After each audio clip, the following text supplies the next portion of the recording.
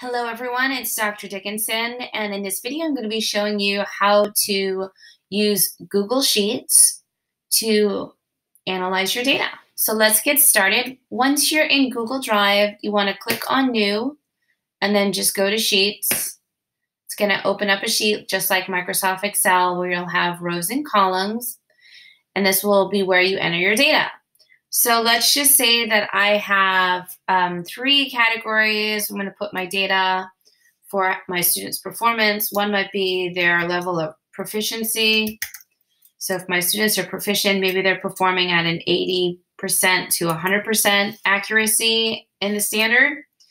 I might have another group called approaching proficiency, and that would be 79 to 65, and then below, which might be 64 to 0.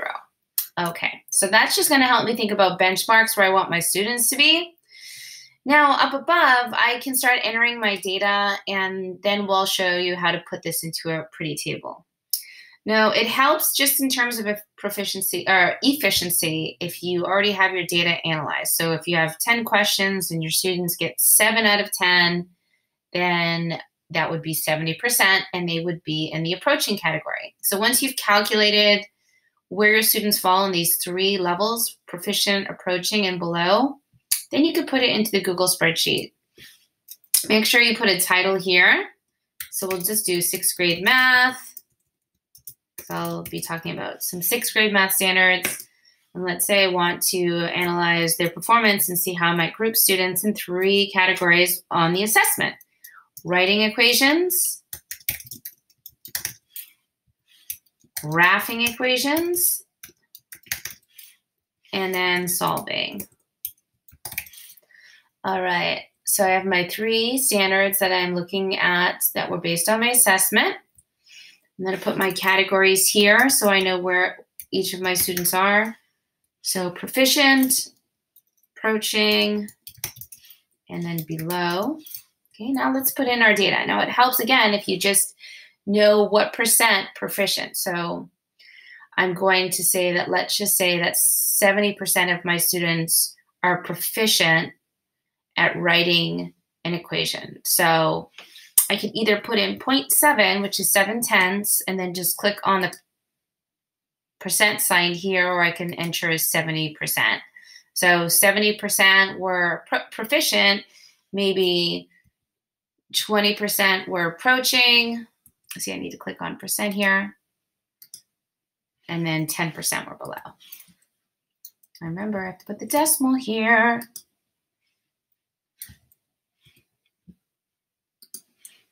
All right, and we'll do the same for the next category, which is graphing equations. So let's say 40, 4/10, and I'm going to put percent.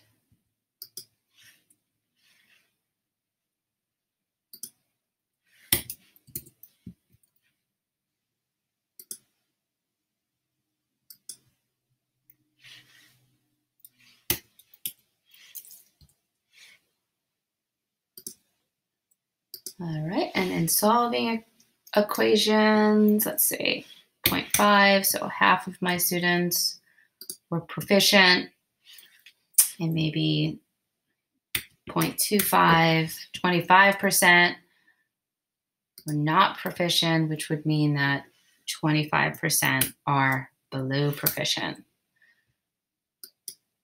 Now, you don't have to use percent if you want to just put the numerical value for each, just counting, like 7 out of 10. You can also do that as well. Now that I have all of my data entered into this graph, all I need to do is highlight the graph as such. And then I just click on this little icon here, which says Insert Chart.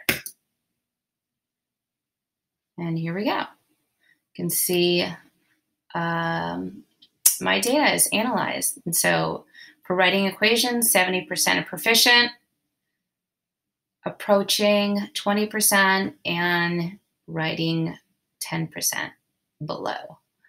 Okay, so hopefully this spreadsheet tutorial was helpful for you, and please feel free to review and ask any questions in our YouTube channel. Thanks so much, and look forward to hearing your questions for our next class.